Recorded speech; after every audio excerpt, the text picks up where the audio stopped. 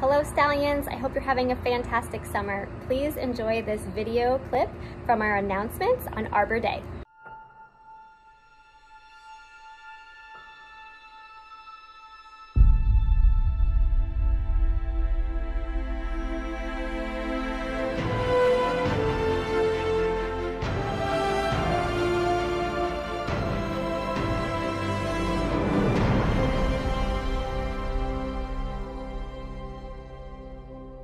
Oh, probably wondering why I'm hugging a tree. Well, it's kind of National Tree Day, so go plant a tree.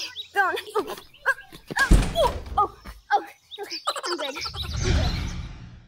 Good morning. Welcome to Steiner Ranch. Good morning. Good morning. This is our student newspaper team who's here to welcome you this morning. Hi. So we meet about once a week, and we make a newspaper like once a month. So how did y'all decide on the topics for your newspaper? We've looked at like current newspapers and gotten ideas from like Austin American Statesman or stuff like that. Well, thank you for coming, guys. You guys can head back up because they're going to join for hop time and we'll take a tour around the school. All right. Have a good day. All right. Bye. Have you heard the one about Arbor Day? Oh yeah, it'll leave you hanging. So we have a cadre of teachers that work to look at student leadership, and so they come up with ways, and one of the ways is to transition our announcements. So they used to be live announcements, and now due to COVID, we don't bring the groups together. So each class is now putting on the announcements. Good morning, guys. Good morning. All right, so what are you guys working on this morning for the announcement? We were gonna do iMovie. You're gonna do iMovie. Okay, so what are you working on for iMovie? We were doing a fairy tale trailer type thing. We were inspired by Miss Costas for 5th grade class, and we were just like, we can do that. We're gonna show them we can do better, and we're gonna try and do it. Can I say something? They've been inspired by you guys because you're the ones who brought that theme into the announcements, and so you know how they captured all of those themes this week?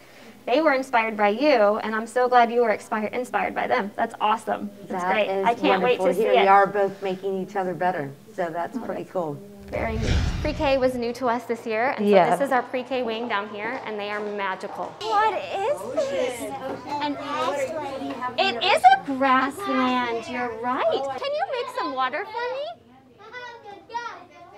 Oh, what's on your water, Israel? Oopsie! That's your duck. You like the I never heard him say it's tangled in our net.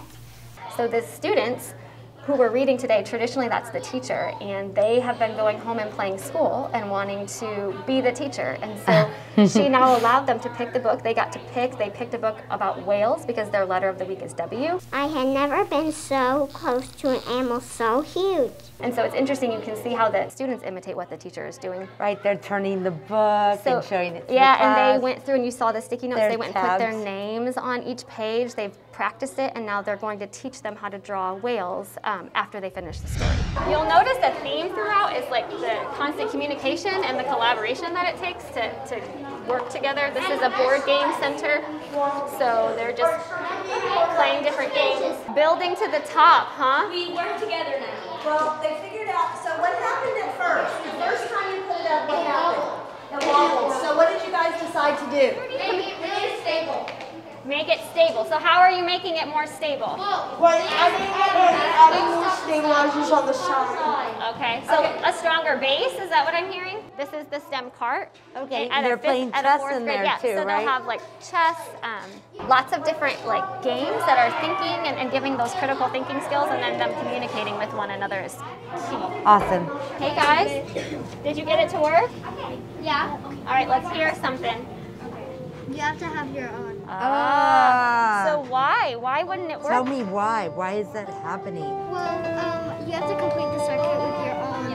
Right. And you have art and science and music all coming together here. This is like such a beautiful collaboration of that, right?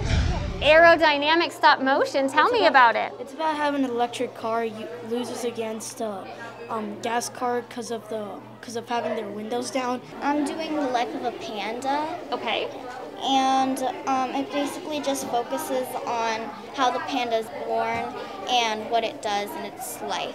Do you want to share about the stop motion and what the task is behind it? Yeah, so the stop motion, they had freedom to do any choice they want. So you'll see I have some pandas, baseball, some cars, Dallas Stars for hockey, as long as they tied it back somehow to science. And so everyone had to tie it back somehow to science. So everyone had freedom of choice, and then they kind of just took it from there. So this is another half hour, and this is about sewing. Claire, is that a cat? I was going to say, Claire, what are you making? Oh, I've never seen a more beautiful stitch. I think you're better than I am. Oh, Henry! No! Aww. You're my favorite. Hey, are you sure? How sweet. He made me a pillow for my couch, too. Aww. Just wrapped up my visit at Steiner Ranch Elementary, and I saw so much. I think what really stuck out the most was how much student choice there was in science, connecting with something you're passionate about in science. Pandas in science, hockey's in science, Star Wars in science.